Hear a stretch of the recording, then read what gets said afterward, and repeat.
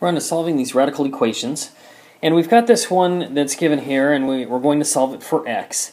And if we look at this one's a little bit unique because we have a square root sign on both sides of the equal sign.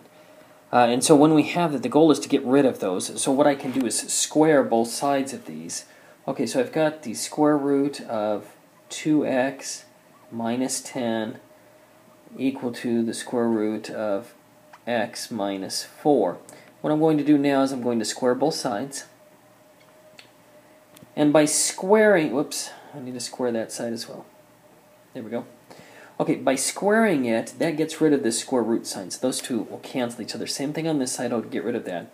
Now we're left with whatever's underneath the radical, 2x minus 10 equals x minus 4. Okay?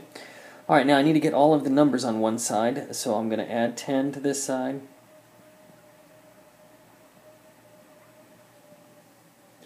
That'll leave me 2x equals x plus 6.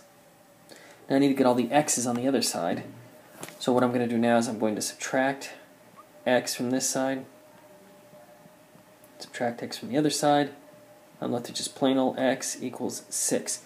And this is my answer, x equals 6. Now, in order to check to make sure it works, I can take this 6 and I can plug it right back in here. 2 times 6 is 12, minus 10, that leaves me with the square root of 2 on this side. Over here I've got 6 minus 4 is the square root of 2. So now I'm left with the square root of 2 equals the square root of 2. So it does indeed check out, it's good, that's our answer.